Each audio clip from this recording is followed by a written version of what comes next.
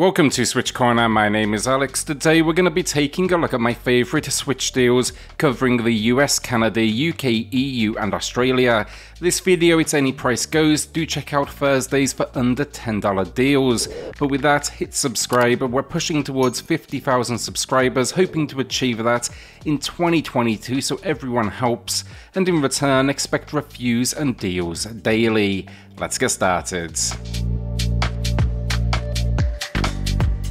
As always, then I do have two winners to announce for two $10 eShop gift cards later in the video and two more to give away. To enter, drop a comment down below, and also we have some massive giveaways coming up here in December, so watch out for those and turn on notifications to hear about them first. Finally, if you are picking anything up, consider using a cornershop.gg for discounted eShop credit. It supports the channel directly, you'll get 10% off at checkout using code CORNER, and it's instant delivery via email. COGEN, a Sword of Rewind, then it's here with a new low 40% off, and this one's going to be for the Mega Man fans out there. It's a fast-paced action platformer with a great pixel style, some really unique mechanics as well. That said, I will warn, it's definitely a challenging game at the same time. The hook though, basically one-hit deaths. If you do die, you get this option to rewind 3 seconds at a time, and this will, regenerate gradually. I loved the idea though, mastering a level, learning incoming attacks, and when you get going, things they move at real fast. And story-wise then, we have no memory, but we are on a mission with a talking sword, heading into the city that was once our home, but it now stands in ruins. Ninja Savior's Return of the Warriors then matches the low price, 50% off, and this one, it's a rebuild of an arcade classic. Now my understanding was in arcades it was almost this super widescreen machine back in the day. The game though, it packs 5 playable characters with a total of 8 levels, and it's set in a dystopian world. It's just a really fun brawler with some unique enemy designs, and it supports up to 2 players locally. With this release as well, the team made a number of improvements with new animations, designs, and just generally the visuals alongside audio have all been improved. Take a look, I do think it's a very good price even if we have seen it before.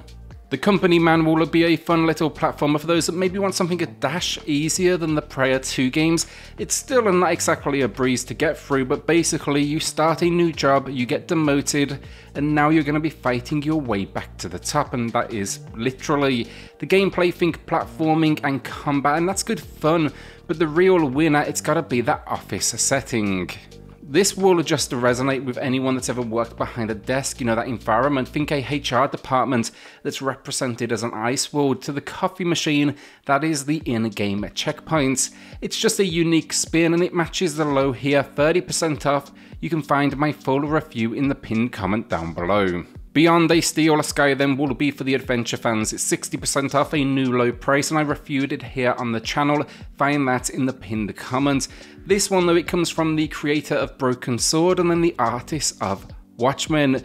We are though basically Robert Foster, and we are out to get to the bottom of a child who has been abducted following an attack.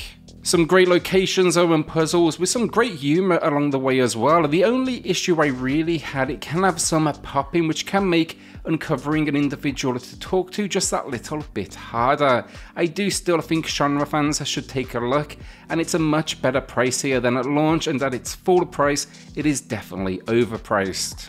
A quick self-plug then, remember to check out XboxCorner as well if you do own the One or Series X or S. We do a very similar thing over there, think deals and reviews, but then we also have a few guides and graphical comparisons as well. It's linked in the pinned comment down below. Time on Frog Island then is a curious little game. I did a preview on the channel, and it won't be for everyone. It's basically trying to fit into the cozy world of games, and visually, no question, it succeeds. But the gameplay, think here you're shipwrecked, you'll need to help locals to get parts to rebuild. I liked it for pick up and play moments here and there, even if it can be a little, obscure with its clues at times and where you need to go. Then it even packs a few almost mini games as well. Check out my full video in the pinned comment below though, it's 40% off, that is a new low price, and it may be worth a look for you. The wonderful 101 then got a remaster of sorts, and this it gained a cult status for sure, and it was absolutely deserving of this re-release.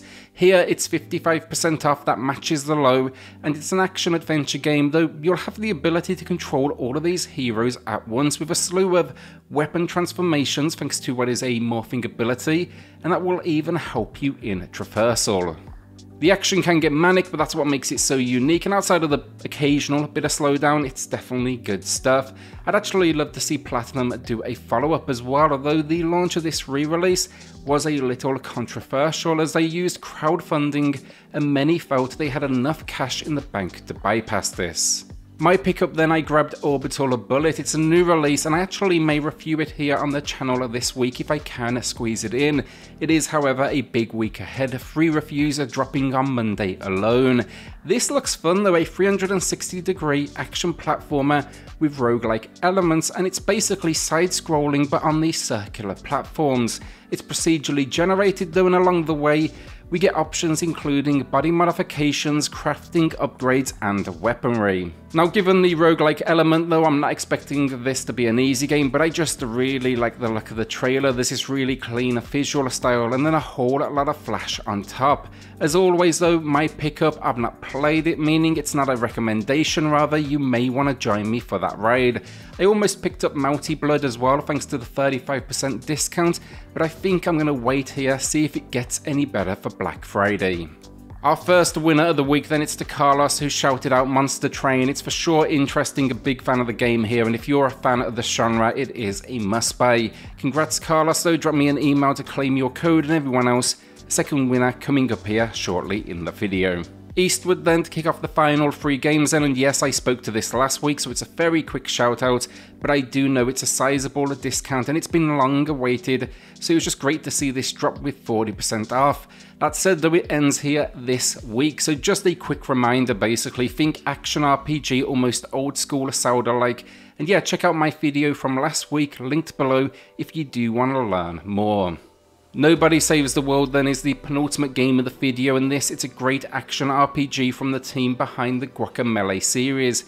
It packs their trademark humour and a visual style that's definitely in keeping with their quality. You are titled Nobody though, you find a magic wand, and before you know it, you're on an adventure to save this world and a wizard.